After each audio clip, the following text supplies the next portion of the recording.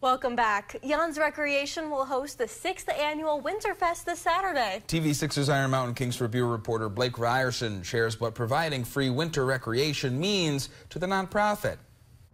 Free trails and equipment rentals are coming to the Iron River area this Saturday.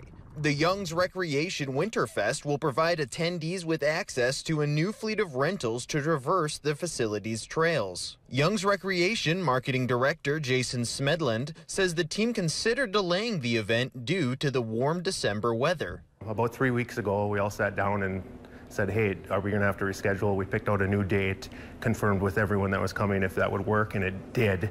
We saw the forecasted snowstorms coming, and we just kind of prayed and crossed our fingers, and it all worked out, luckily. All 19 and a half of trails at Young's will be open at no cost from 10 in the morning till close. From 11 in the morning till 3 in the afternoon, free dog sled rides are available and kids can play indoors or make arts and crafts and get face painted. Smedland says the festival is an opportunity to demonstrate winter recreation in Upper Michigan. It's a wonderful thing for not only our community, but the surrounding areas. It's a great way to showcase what there is to do in the UP in the winter. It's not only a summer destination. There's plenty to do around here in the winter, like I said, especially in Iron County and the UP as a whole. The Alpha Michigan Brewing Company will be offering 8 craft brews during the event. Live music begins at 5 in the evening until 9. Smedland expects almost 500 people to attend.